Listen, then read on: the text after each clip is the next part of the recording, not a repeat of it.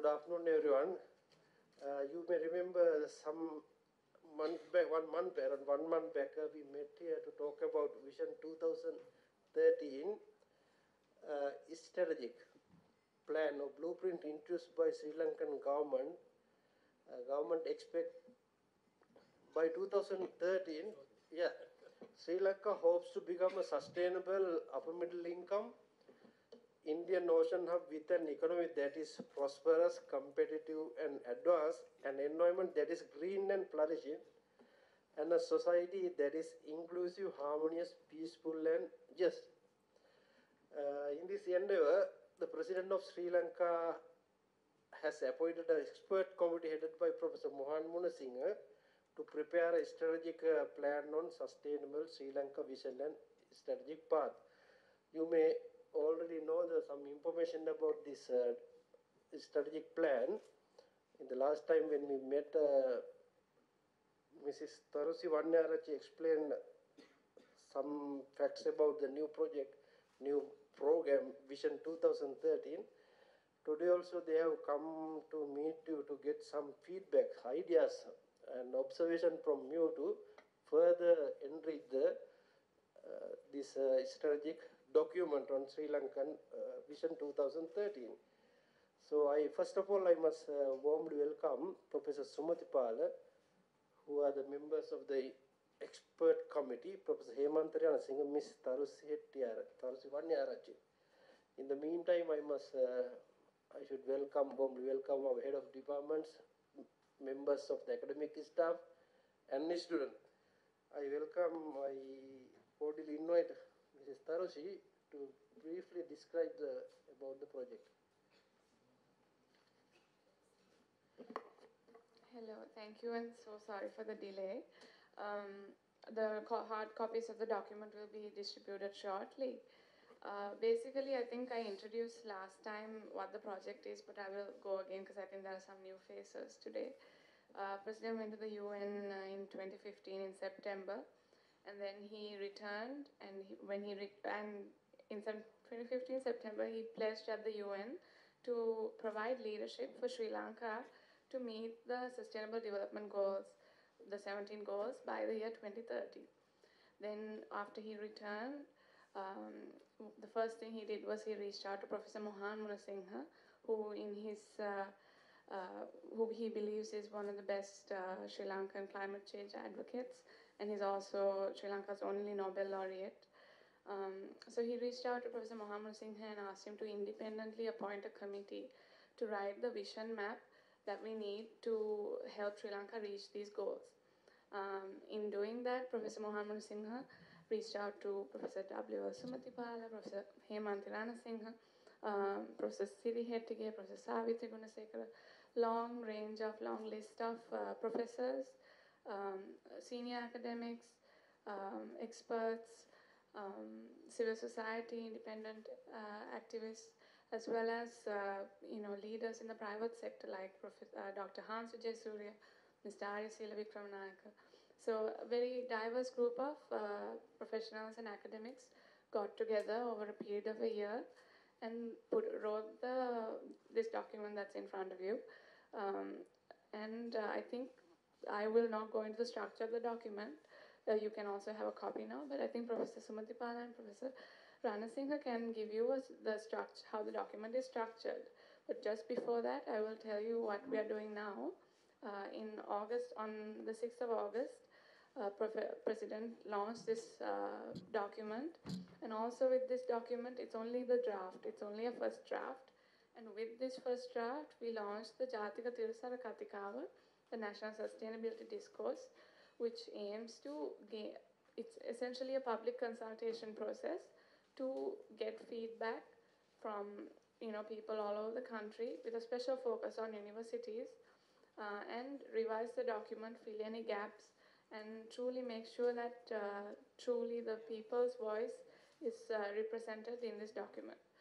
So this is a very initial step that we are taking today in engaging the university community in getting their feedback. So today we will open the floor to get your feedback, and also over the past couple of weeks, we had sessions like this in Colombo University, Sabaragamuwa, Open University, and tomorrow we're going to Peradeniya, day after Overwellassa. So very long list of universities we've been covering these few weeks, and we are very excited for the session.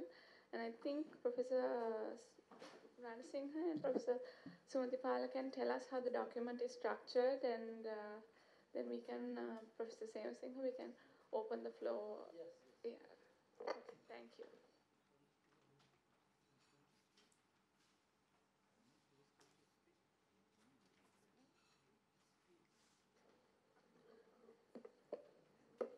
I think you'll be reading or you'll be seeing the document.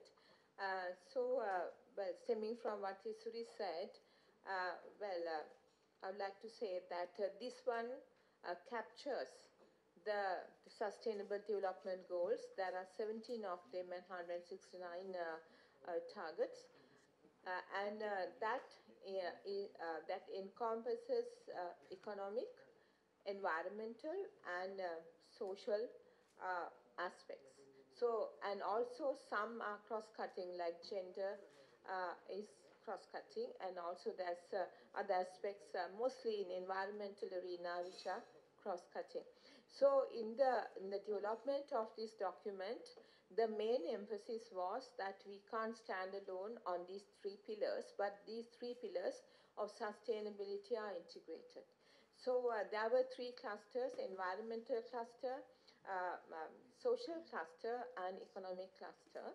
And these clusters were headed by personnel. And and then there was this diverse team. I mean, it's very important to say that this is not an environmental document or economic document, but the difference between this vision, Sustainable Vision 2030, and the rest of the action plans and visions are that this is a comprehensive, all-inclusive one. And it really quests towards sustainability per se.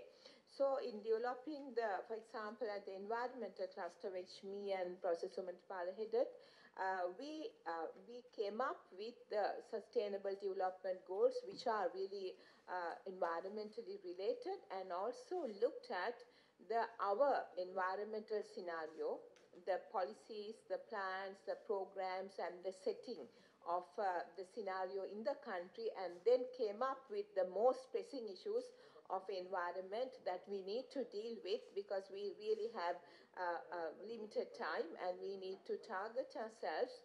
Therefore, we came up with, especially, for example, like you may have seen, we dealt, I'm only talking about environment, but others are also like that, land degradation, deforestation, then climate change, and the other disasters. Then we have the environmental pollution, land, water, and air pollution, then waste mismanagement. Those were the main things that we selected based on our Sri Lankan scenario, which is included in this 17 Sustainable Development Goals. And then we identified the issues, the status, the issues, and the gaps, and then we gave the recommendations as to what should really be addressed in order to address these issues positively.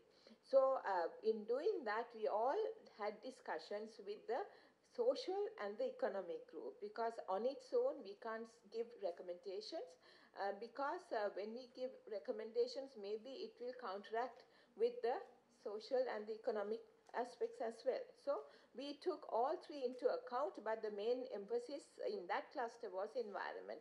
Likewise, in the social cluster, although they came up with the same methodology, they had discussions, very in-depth discussions with the environment cluster as well as the social cluster. So therefore, this document is really encompass everything, although it emulates these certain aspects like the environment, social, and economic.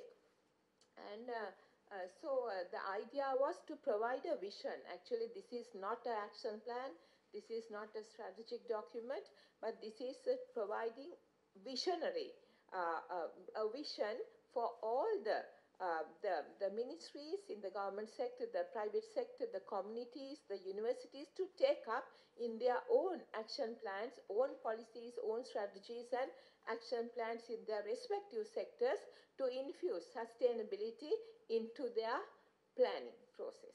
And that is the idea, and not only that, but I think because based on this one, after this, based on the Sustainable Act, Ministry of Sustainable Development was set up, and also the Sustainable Commission was set up.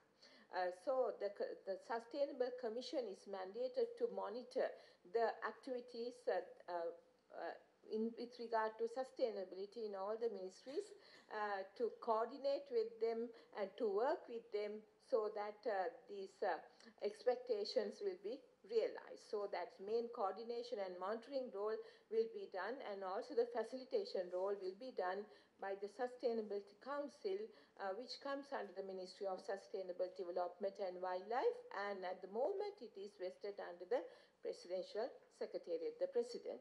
And so this vision is the main thing which provides the impetus for everyone, including not only I talked about the ministries, but including the private sector and non-governmental sector, semi-government sector, and everything to infuse or to align their action planning into sustainability. Thank you.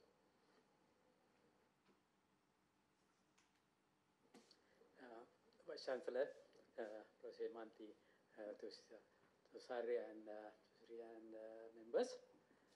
Yes, now I think you got some idea after Professor Himanti gave you a briefing. I was told that this was circulated before, the soft copy was given. Maybe some of you have read it, right? So as we understand, some of you must have gone through, and then you may have some ideas, some suggestions or questions maybe, or improvements, things like that. Just to let you know, as Professor Manti said, now sustainable development goals, if you look at, there are 17 of them. 4 are biological or base, right, natural. Then you have 8 of them on top of biological, the social. So in the 17 goals, 8 of them are social aspects are there. Then we have another 4 on the economic side, if you categorize, right? 17th one is combining everybody, right? So it is that environment that we two are, unfortunately we two are only here, we could have had one from economic, one from social work, might be better. But see, timing, and as you know, all of them are very busy, and we are, in various places. And so this is the first time that I'm participating. I was abroad for 1 month and, just came back.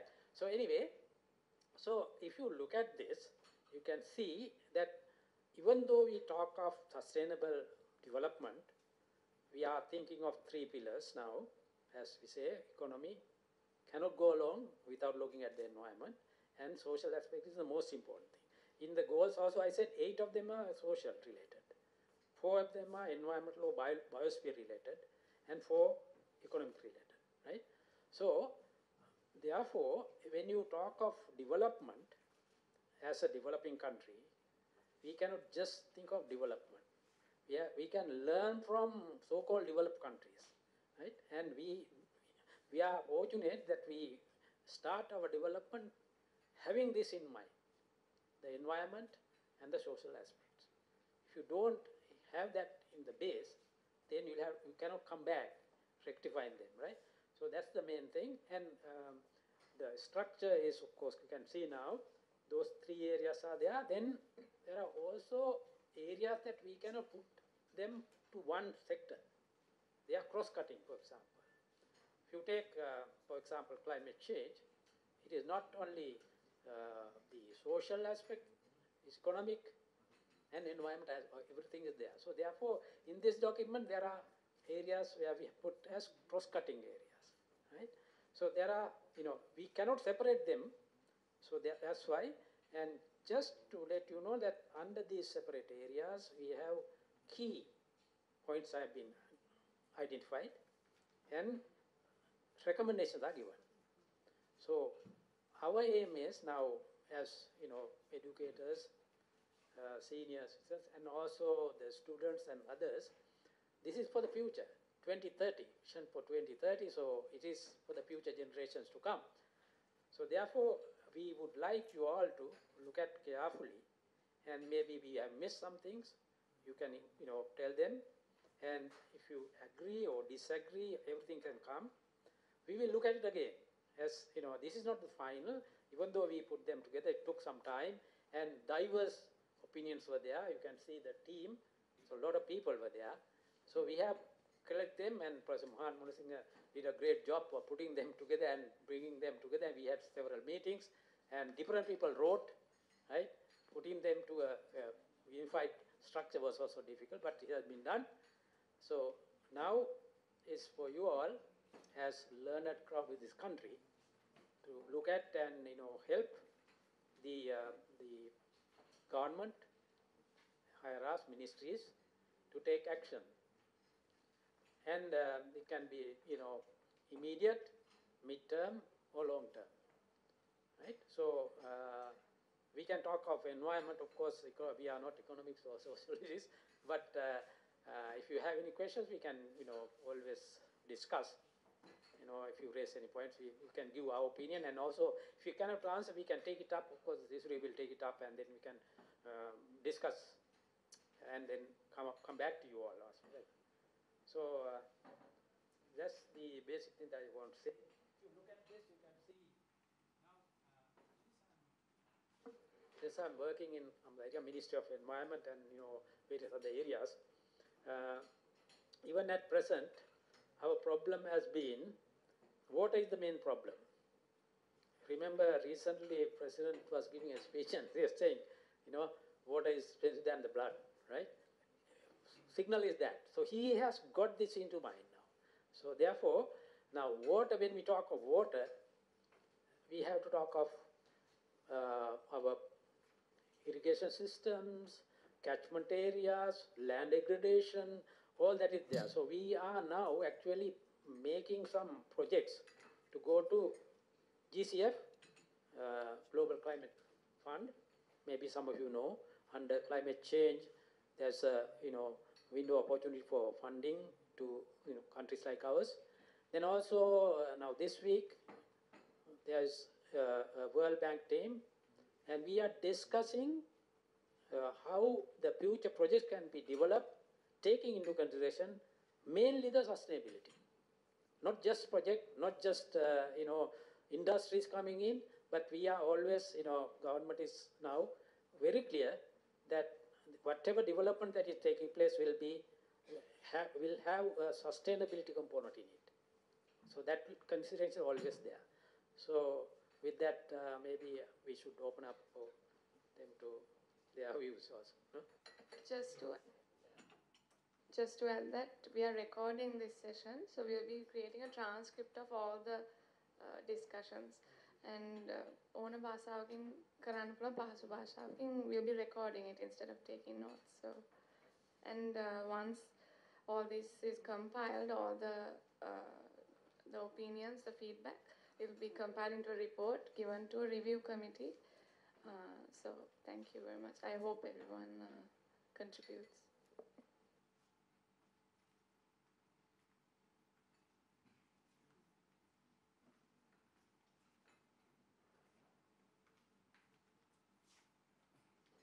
Good afternoon.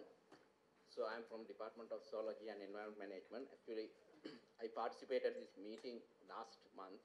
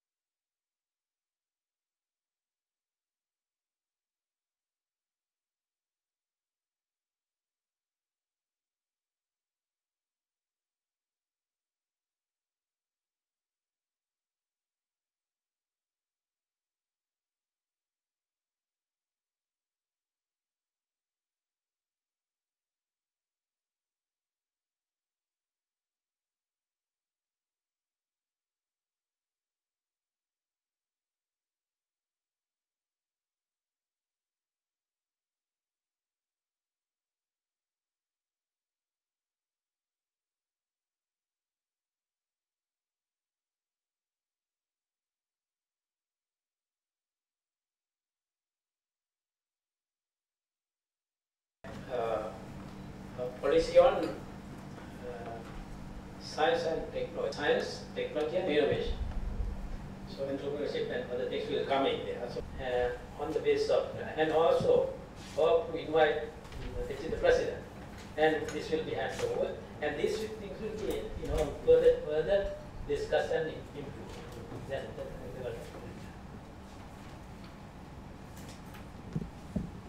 Actually, the ministry is now named as big ministry now. Science, technology, research, and innovation, plus entrepreneurship, and then Minister Honorable Dr. Bangam is also keen on this, working very closely with the President because the sustainability comes in. He always at meetings he emphasizes this. Yeah. Without science and technology and innovation, country cannot develop. Survive plus, So we had a very recently the Korean expert coming in and giving some advice. Korea has jumped, there's a leapfrog from there. So we are getting some advice from there, and hopefully some of these things can be.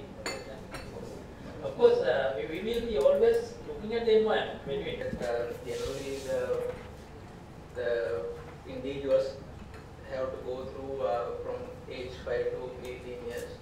But now, given the context of other countries also, we can see like individuals are quickly getting into the university. Like they don't wait to go 20 years of age, and they quickly enter into the university, and they might complete the PhD by the age of 25 and move forward.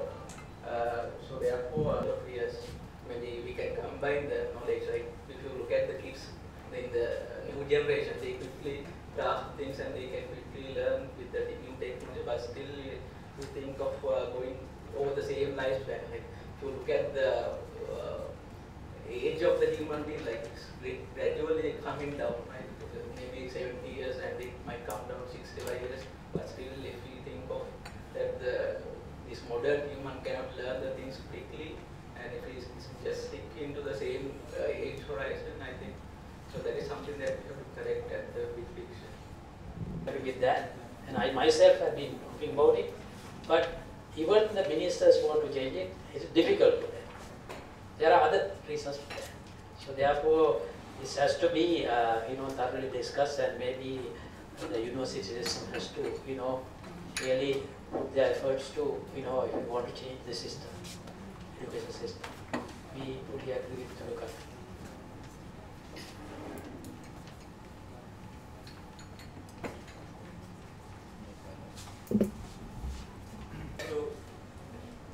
Rural poverty and climate change. I believe that the majority of rural people are poor because of having lack of strong coping mechanism to deal with unexpected natural disasters. So if it is possible to improve the coping ability of the rural poor, then they will be able to overcome the difficulties. I'm just wondering whether there is a proposal for that. If you look at the index and look at the cross-cutting themes, there's the first one is climate change, disasters, and air quality. Disasters, I believe, has been addressed in that. This is page 230. But you are welcome to add more to it. It's just a chapter. Disasters. He was especially speaking about the rural sector. Mainly agriculture is, we know the drought and floods. Natural disasters in Sri Lanka. Yes. So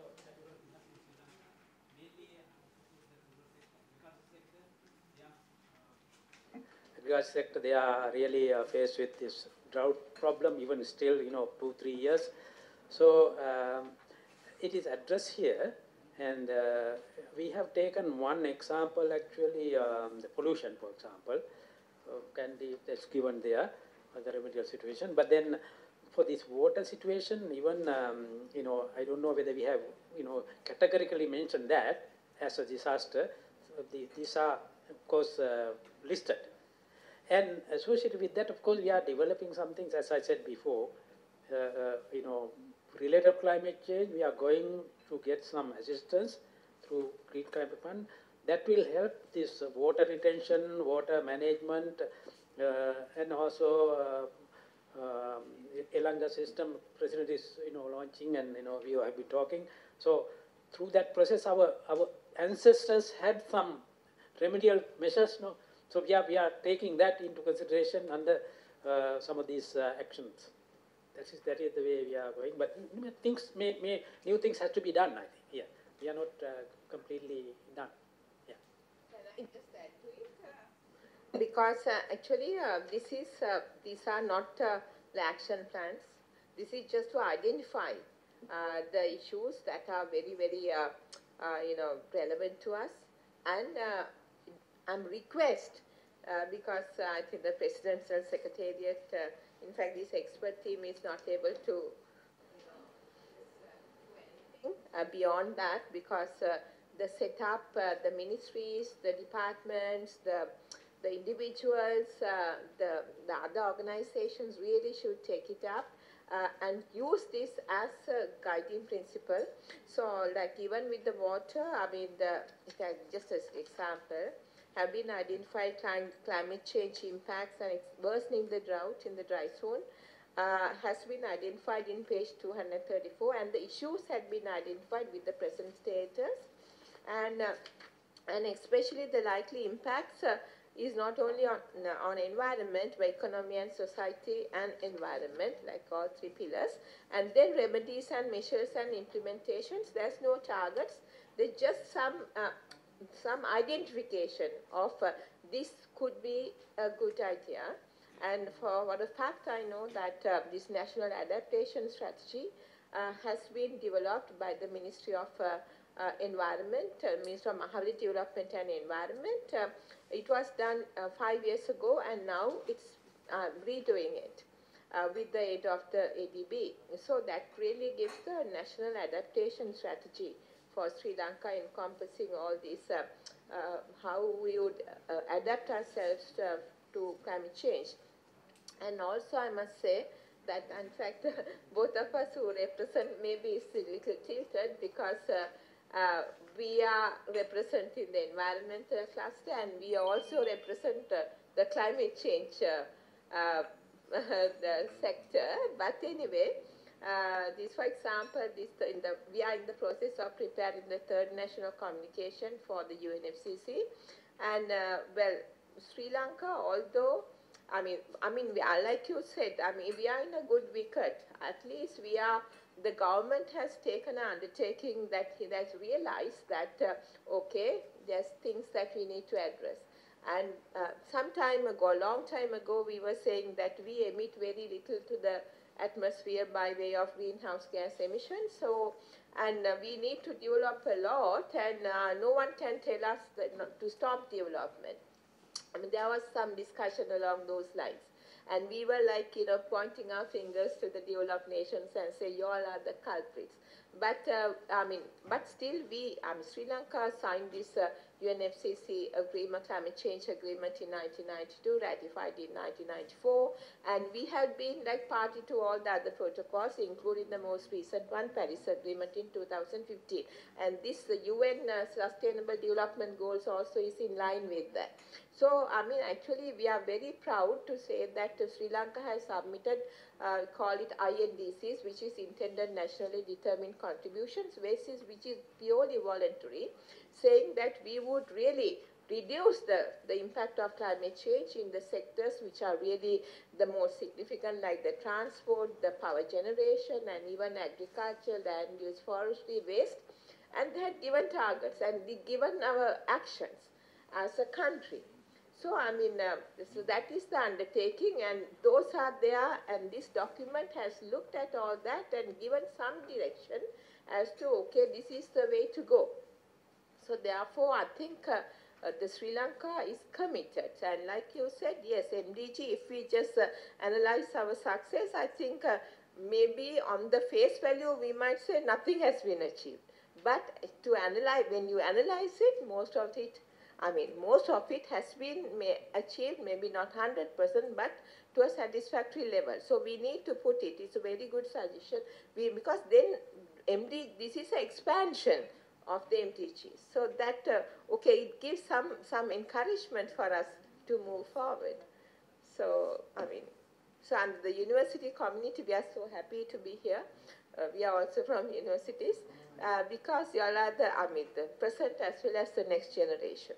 And especially the students here. I mean, unless and until you take it into your attitudes, because whatever said and done is really you, within you, who is the pioneer.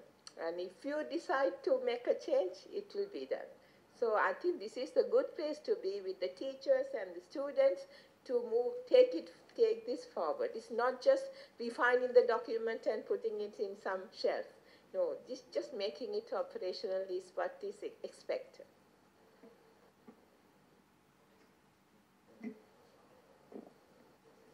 I'm an undergraduate at the University of Kelaniya Department of International Studies. So I just read through the gender part of this document, and I think we should introduce some law reforms to it because we have some loopholes in the current laws. So we should update with the world and like reconstruct the laws and all. So and we should educate the society about it. And current laws are very conventional. So I think we should have some reforms to the gender laws. Do you have any specific suggestions? Like we should update with the world, like LGBT rights and all, because the current world, like they are accepting the LGBT rights, like countries like Australia. Absolutely. I think perhaps it's somewhat controversial here, but in many parts of the world, it's a basic right to have right to marriage, right to exist. A lot of these things are not that controversial. So perhaps a document like this could be the stepping stone to achieving that change. Also, gender, an issue with gender was that there are topics like, it's a very cross-cutting theme, right? Like this, we have topics like land tenure, land rights issues that are discussed. But then there are issues like that cross-cut, like where women have issues especially in the rural parts of the country of having access to own land. So issues like that, it's very cross-cutting, and so it's very complicated to get that into a vision document. And there are many gaps, like you said, loopholes and gaps in this document as well, because it's really hard to really get it all into a document. But if you can provide concise, comprehensive feedback to us, we could really incorporate it and provide a more, more comprehensive document. Thank you.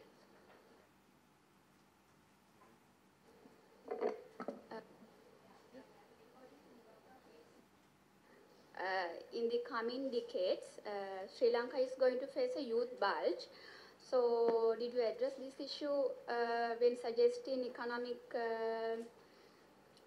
that means did you consider this under economic cluster? Youth, so due to the committee being heavily environmental and also age-wise less youth-oriented, we decided to, halfway through the process, they decided to youth transgenerational perspective. Economic and social problems. So I think it should be addressed. So one of the chapters is youth transgenerational perspective. It's the final cross-cutting theme, I believe. Yes. Yes, T9. And that has been written by a group of youth, but it still could use more work in terms of, by the youth bulge, you meant that there will be more youth demographically than the aging population, right? That means in the next decade it will be double. Yeah, in this report also we have mentioned the population growth has taken as 1%. Economic growth for 5%, population growth 1%. It's a rough figure. It's mentioned here. So I mean, your point is actually very, very valid. We may consider that too. Yeah, yeah. As she says, the youth came in at the last stage only. So because you can see the names, we are all old people here in the team. But they're very young at heart, so it's okay. Yeah, the next question is, have you considered the adult learning methods? Now, most of the people are turning to their adult age. Yeah, so they have to learn. They also should learn. So, did you anything address? I believe Professor Savitri Gunasekara and Professor Nelufa Dimel worked on it. And the age and gender came together a lot. But as even Professor Lakshman Disanayake, Vice Chancellor of Colombo University, who is a demographer, pointed out, we need a separate section on how we have an aging population that's growing, and also there's to address the specific issue of demographics and adapting to changing demographics. We need a separate chapter. That's been one of the feedback we've gotten. But there are separate, very minute sections on it as well, like in gender and also in healthcare. Yeah. That we need to clarify that. But then let's say, since you talk about this water, now we have looked at present after this document overall perspective. Now, if you take the water availability in this country, right? Rainfall is the main thing that develops streams and everything. But if you take the whole country, rainfall has not changed. The total rainfall is same. However, dry areas getting drier, wet areas getting more wetter, more rain, erratic rainfall, and that leads to flooding and landslides and various other disasters, right? So there is a view now we are putting up. Actually, we need your help as well. Trans-basin water transfer.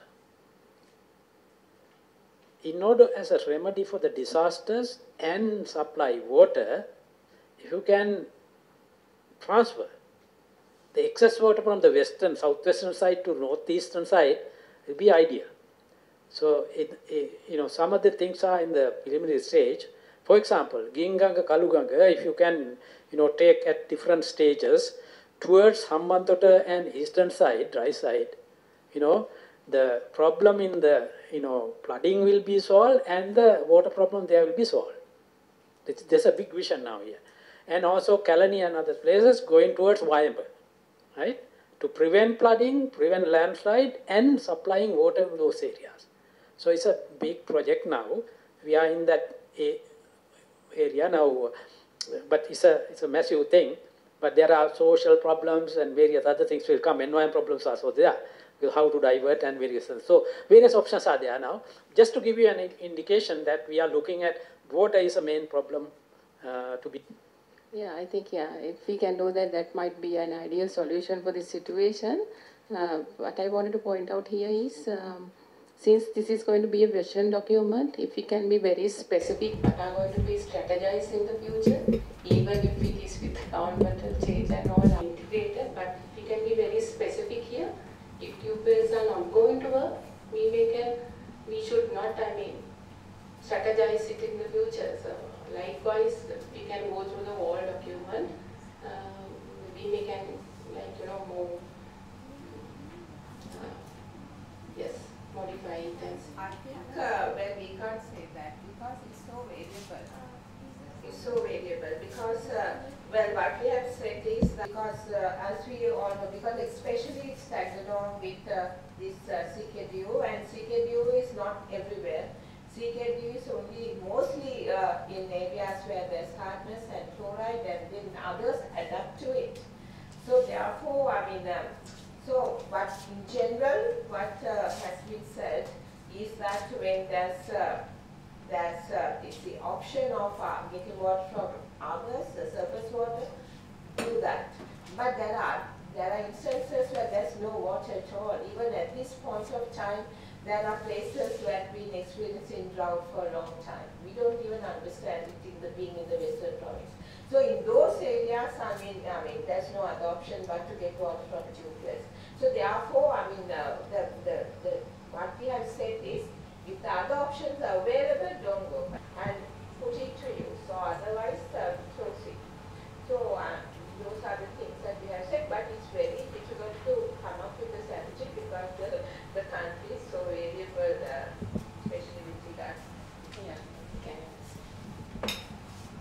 Yes, you mentioned that if there are no any other options, we can go to the tube wells. But the other thing is nowadays you already know that the companies use tube wells too. Amend our policies and action plans, and that's penalties. We can achieve. We can go far ahead than this. So there will be something coming up on this in the policy area. Yeah, in the near future. Yeah, we are thinking. So panel of experts. So this is a comment on tertiary and university education. So page number 136.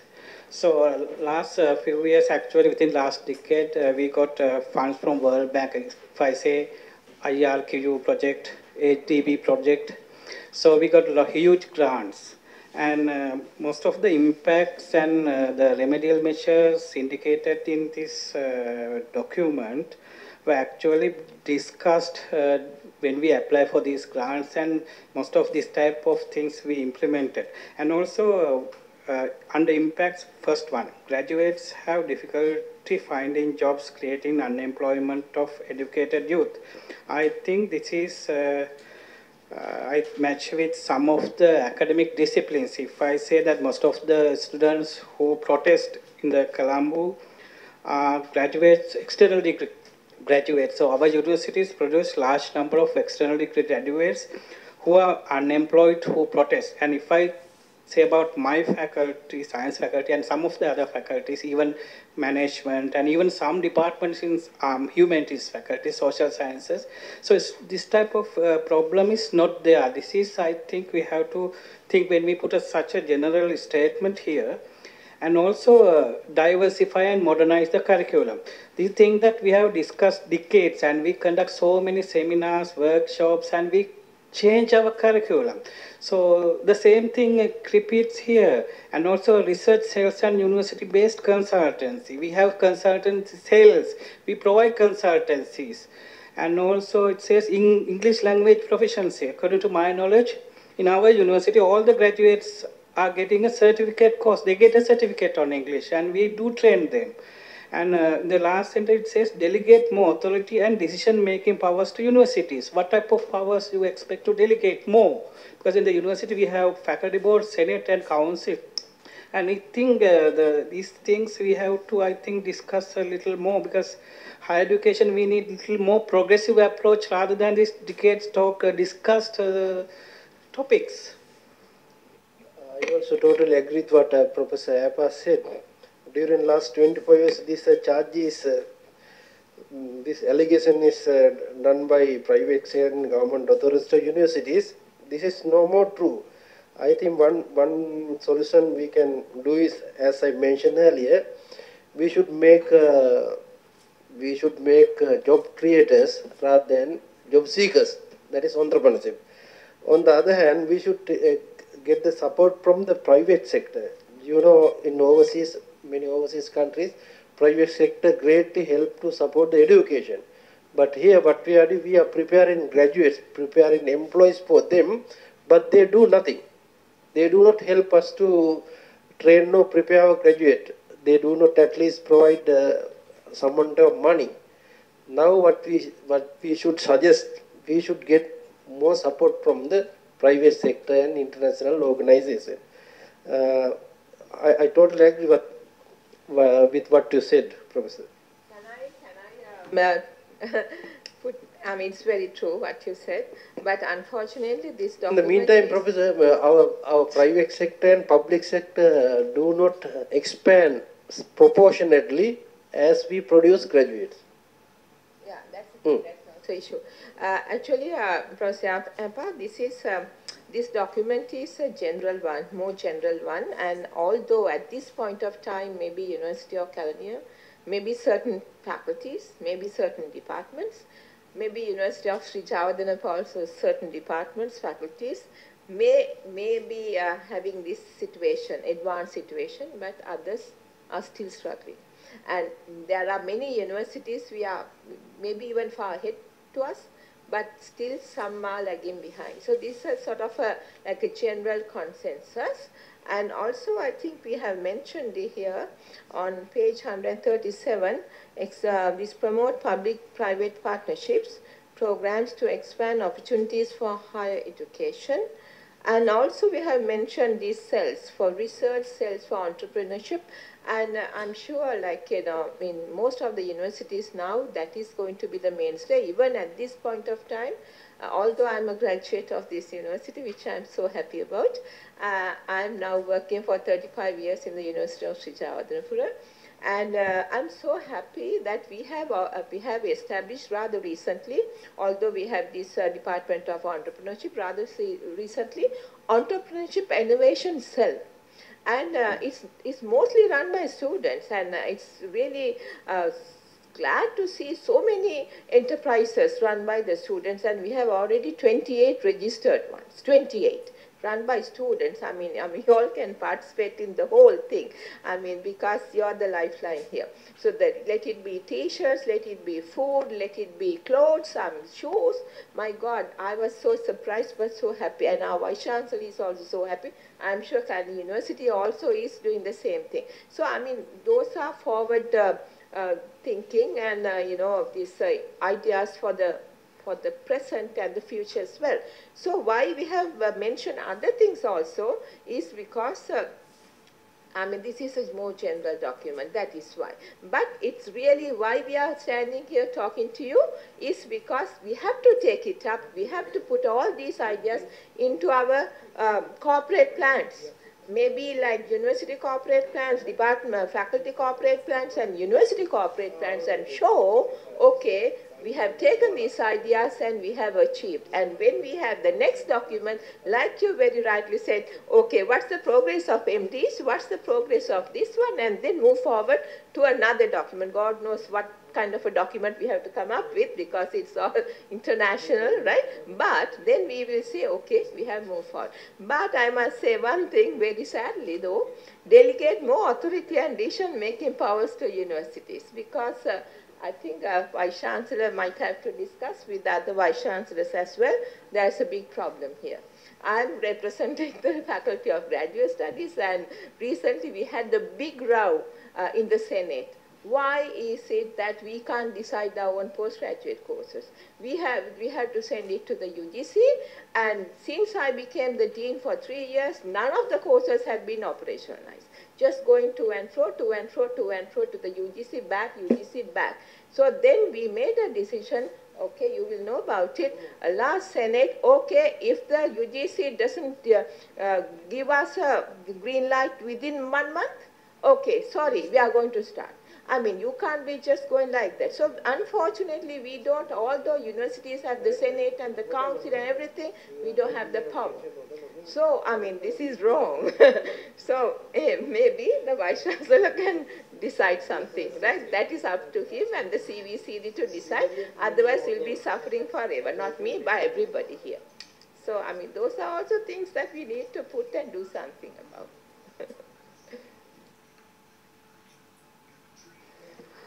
I'm a demonstrator from Department of Zoology and Environmental Management.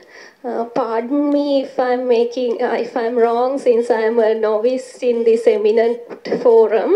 Going through the section on climate change, I noticed that many financial impacts on climate change have been mentioned, but no financial remedies have been suggested for climate change. Currently, climate financing is an emerging topic in the world. For example, like policies implemented by the UN RED program. So if we can, I suggest that if we can provide financial rewards to people at the community level, at individual level, people would be more enthusiastic to participate in climate resilient activities and to contribute towards minimizing climate change. Thank you. I'm not sure because these things we discussed, but then I don't know whether there is in it, or I'll have to look at, I work in military, I don't know whether it's here or somewhere. But see, yes, climate finance is a thing that, of course, we, RED Plus, we had a program and it's over, and the new stage is coming up. It's in the pipeline. And as I mentioned, GCF, we are going for a bigger, 50 million or up, 150 million proposal is going on, and we have got two. So we are tapping whatever the finances that are coming for. It is coming mainly for adaptation, but we are, as Professor Hemant said, we are not only looking at adaptation, we are looking at mitigation as well. So energy, for example, solar, wind, those type of things are mitigation aspects. And it is easy to get financing if you have a mitigation component in that. So we are working, actually, we are ahead of that. So as she mentioned, the INDCs, all that is there. So we have NAMA program, we have many other programs actually. Maybe some of the things you are not aware, but if you look at, if you talk to climate change division, they can update you on this. Yeah. Everything may not be here. These are general guidelines or general statements are here. Now the Colombo is the 54% solid waste generation city, so it's getting worse. So how far those things considered when you are planning this sustainable development? When I go through the references, there's no, that one, the megapolis plan is not there. So have you considered all these things? What are the things that going to happen? Since we already started those things, Port City, there will be huge problem with solid waste and food. And when we analyze this megapolis, they are not considering food aspect. So the population will become almost double. So there's no concern about the food security and sustainability there.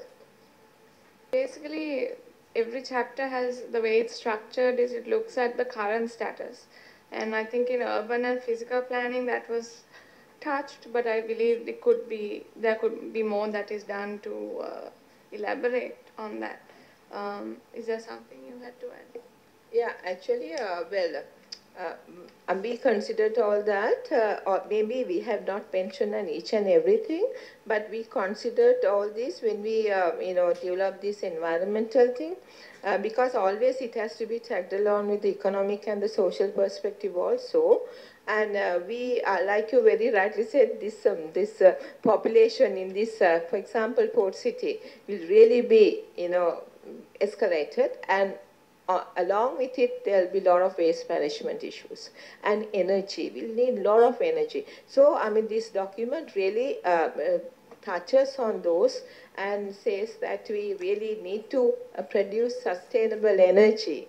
We can't be resorting to diesel, we can't be resorting to coal. I mean, already the government, the Ceylon Electricity Board and then the Ministry of Power and Energy has come up with very, very, very enthusiastic, very environmentally friendly generation plants and using LNGs and also, and by 2050 we will have 50%, that's a more realistic thing, 50% of our energy from renewable resources, including the major hydro. So that's government has given an undertaking at the cabinet level for that. So with regard to waste management also, there's lot of projects and programs which this document has given a reference only, because already it's there and it's it's going to happen like the waste to energy projects and then sanitary landfilling projects, and then every province should have 2 sanitary landfills. All these projects and programs are there. And if everything goes well according to plan, even in the western province, the emissions will be almost zero by 2030. So that is mostly the emissions are from these open dumps and stuff like that. So they are going to have these big repositories of waste where the waste could be used for energy as well as for composting. So we have given directions on that. It is like mostly a policy statement, but then we have given the indications for these projects and plans, especially Western Province Waste Management Authority Action Plan. They have developed it up to 2030. Then this megapolis plan, mostly with regard to energy and the transport, because even the 49% of the emissions are from transport. So they have very, very ambitious plans to increase public transport. So this has been given direction, but very rightly we can revisit this one and give like concrete, like some directions, and perhaps we can have an annexure where these the specificities can be included. Thank you. Madam, I think you can answer this one also. Another suggestion also, page number 172. Here you have indicated on marine invasive alien species. Actually, it's good that it's indicated here, but I'm speaking about invasive species. So now in Sri Lanka is suffering a lot because of invasive species, especially if I talk about animal species. Out of 12 invasive animal species, 7 have been introduced through fisheries and aquaculture. So I think my suggestion is to maintain black and white list just like New Zealand and Australia. So in a white list we can mention the species that we can allow to introduce, and blacklist. So these species already invasive in other areas, so we can recognize. Now at the moment inland fisheries totally collapsed because of tank cleaners. I think this is one area that we have to pay a lot of attention. So this report, the SDGs gives significant weightage to environment. So animal population is part of the environment. So do you all have considered and protecting animal population in Sri Lanka, because human-animal conflict is significant in Sri Lanka? So did you consider that point? Yes. So I mean, actually, this document may not necessarily point out to the 2 names, but then of course within the environment and social perspectives putting together, this has been addressed, but we look at it and then put more emphasis on that one, because that's a really pressing problem in the country. Yes. Yes. Specifically, there is no any strategic suggestions to protect the animal population in Sri Lanka, because it addresses the population and other environmental issues, but not the animal protection.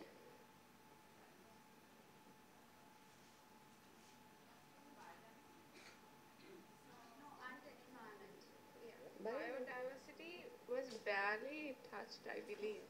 That was one of the criticisms we got at Colombo as well. Both Sabargamu as well, that it could be touched more and we could give it more prominence. That's C3. Yeah.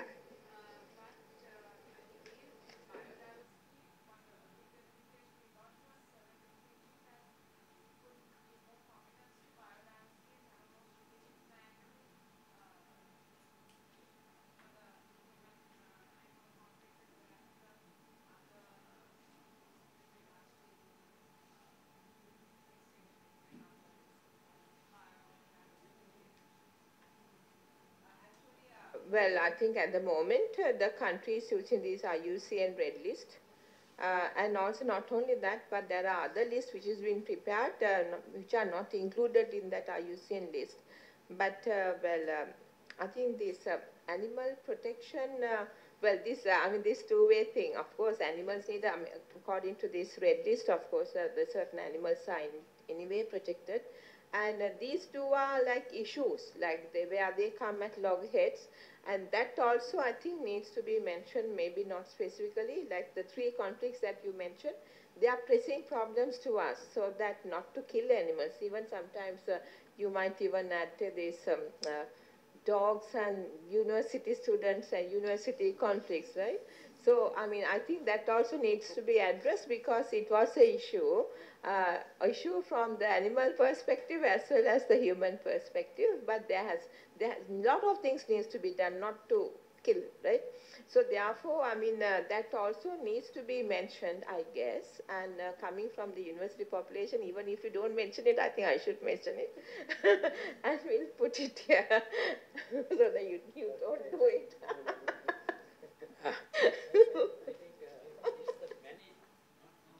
The management.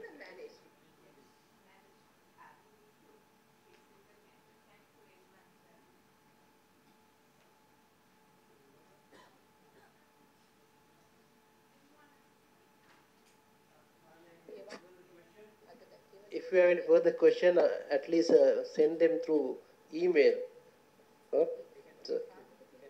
you can go through this and send your replies, feedback through emails.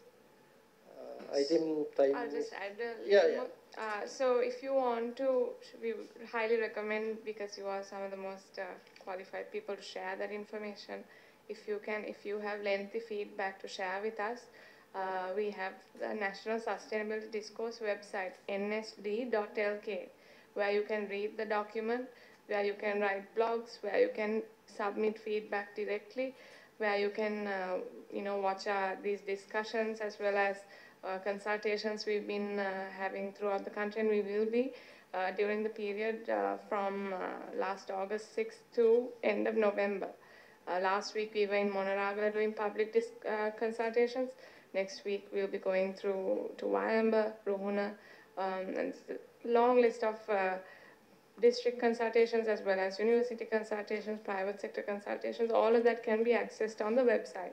And also you can write to us on if you prefer writing on postal mail, Sustainable Development Unit, Presidential Secretariat, Colombo 1, Tirasara Dakma, Tirasara Sangwadanansha, Janadipati Karyalaya, Colombo 1, or you can also call the general hotline, General Presidential Secretariat line, and they will transfer you to our unit if you want to talk to us about it. So multiple ways you can reach out to us.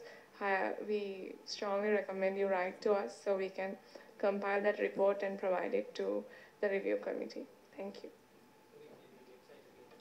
NSD, National Sustainability Discourse, nsd.lk. There's also a mobile application called National Sustainability Discourse that can be downloaded on the Play Store and iOS App Store. Yes, I think we had very good discussion on sustainable development discourse. We should thank actually Sustainable Development Unit for asking us the feedback and views, because most of the time policymakers make policies and forward us to accordingly. Right, we should thank Sustainable Development Unit for taking this new innovative step. Today, Professor Sumatipala, Professor Hemant Ranasinghe and Ms. Tisuri Vanyarachi came here to acknowledge you about the Sustainable Development Discourse. We highly thank them. At the same time, I must thank our academic staff members, head of departments, and students for attending this meeting. Please provide your feedback after going through this document, even in mail or go through the website www.nsd.lk. Thank you very much. Have